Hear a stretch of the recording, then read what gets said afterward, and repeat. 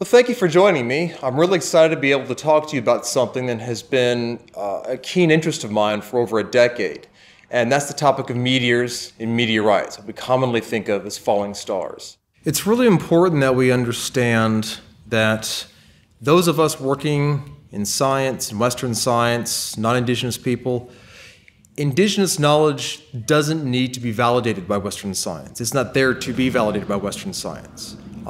It's already valid in its own right. There are going to be areas where the Indigenous knowledge and the Western science meld in perfectly. There are going to be areas where it doesn't meld in perfectly. And there are going to be areas where they might almost seem in conflict. So what? It's about having two different systems of knowledge that try to understand the world in quite different ways, and each have their benefits. Yes, I'm Tyson Yunkaporta. I belong to Upledge clan on Western Cape York. I've previous older affiliations in South Australia and into the southeast. I work as a senior lecturer in Indigenous Knowledges at Deakin University. And yeah, father, uncle, grandfather, cousin, brother, everything. All of these roles, that we fulfill. That they're sitting in a universe, a dynamic universe that's it's dynamic because of the diversity of it. So when you're looking at the reflection of the moon on the ocean at night, you're seeing from that subjective standpoint, you're seeing that reflection right there. But that's not where it is, because as you're moving along that beach, you see that that's moving as well. And so you've got to understand that from all the eyes looking, it's seeing that moon reflection in a different place. What are falling stars? What is some of the science behind it? Really giant chunks of rock in space are called asteroids. They're generally about 10 meters or bigger in size, from 10 meters to even a couple of 100 kilometers in size. If it's smaller than 10 meters and it's in outer space, we call it a meteoroid. Most meteoroids are the size of a grain of sand or less than that. They travel through space at very high velocities, anywhere from 15 to 20, 25 kilometers a second. That's how fast they're going. When they come into the atmosphere, they start to burn up.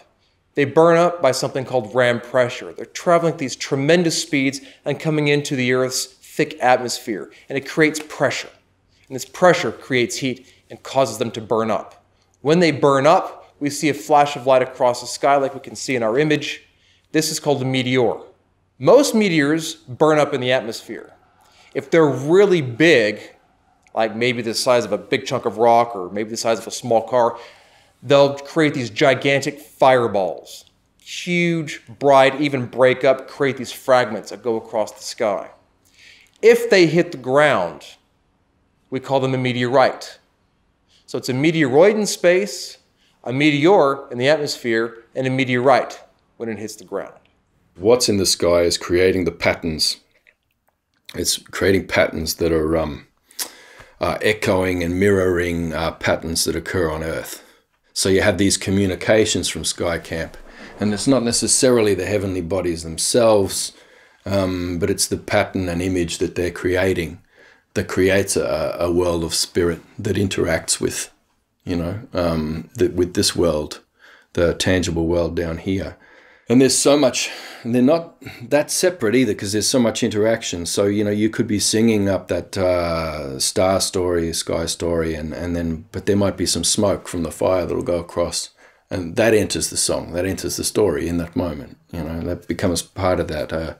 Some night birds flying across, or and of course, clouds, but of course, shooting stars, it's constantly in motion. There's a constant exchange of energy and matter between the two worlds, and sentient entities. It's a communication.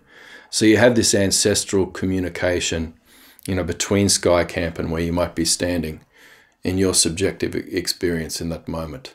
Because colonization has been so devastating in Australia, it's fragmented a lot of the traditional knowledge. So different elders will have bits and pieces. Some places the elders have a lot of the knowledge. Some places they don't. I've been to communities where they say we don't have hardly any of this stuff. And they rely on the archive, which is filled with all kinds of problems because it was written by non-Indigenous people who didn't understand the language or the concepts and had their own bias and motivation for doing what they were doing. What I tend to do a lot of the times is go through the archive and pull all that stuff that I can. That has to be synthesized and analyzed. I go and I interview the elders and the community members. So I get those fragments of knowledge from them. And then any physical sites that might relate to that. And then I try to go through all of that together and try to synthesize all that. So it's constant consultation with the elders. The archive says this, I think they're wrong. And the elders will come in and say, well, this part's wrong, this part's right. And we converge at the end of the day with something that the community's happy with, that we can then turn into books and educational materials and curricula and things like that. What I've been very privileged to learn about are some of the interesting ways that Aboriginal people across Australia understand meteors or these shooting stars. One of the common views is that they represent evil spirits or evil beings. I know this is kind of a simplification, but they're seen as these long streaks across the sky, serpentine-like creatures with long arms and claws, go by different names. One of the famous ones is Namorodo, or Namorador. Meteors also can represent the spirits of people who have passed away. The shooting star is always a something.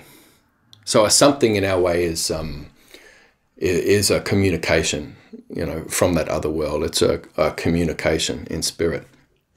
And a shooting star is always a something. Like a bird landing over there, sometimes that might be a something. But sometimes it's just a bloody bird, But a shooting star is always a something. And whether or not you need to meet and discuss and look at all the signs and all of the context, but then what's happening in the community, before you decide, is that a death? Is that a birth? Is it another kind of signal? Is it an entity, traveling between the worlds? And then where is that? What's the direction of that? What's the color of that? Is it good or bad? What's happening? Because we do have, these entities that travel between the worlds and always have. Sometimes these objects will actually hit the ground. And we have a whole range of meteorite impact craters all around Australia. In fact, there's about 30, I believe, 35 confirmed craters in Australia. Some of them ranging in size from no more than 25 meters wide, like Dalgaranga, to ranging in over 100 kilometers wide, like Ackerman. And what's interesting is some of these craters are discussed in Aboriginal traditions. What it tells us is there's not always exactly one clear-cut, black and white version of traditions. There are multiple traditions, even about the same site, even about the same stars in the sky. There's a multitude of meanings and multiple layers behind that. You need to move with country. You need to pay attention to the heavens as well as the earth. And there is constant communication between the worlds. There is an exchange of matter. And these are complex, dynamic, self-organizing systems that are constantly interacting with each other. And as self-organizing systems, they do have an inherent intelligence.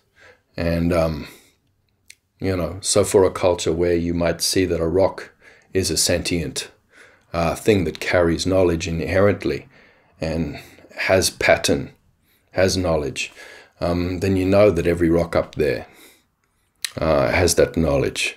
Is there intelligent life in the universe? Well, the universe is intelligent life. And when we see these meteors, they are that intelligence communicating with us. So it's important that we look at these traditions, that we look at the science, and we bring those two worlds together. Because there's so many ways that these can benefit each other. There's so many ways that we can find innovation. There's so many ways that we can look at these ancient traditions to help us understand the process of how these things form, to understand how long ago they formed, and to help us understand how long a oral tradition lasts. Because as Indigenous people have been telling us, these traditions can last very long periods of time. And we can see that, even lasting thousands of years.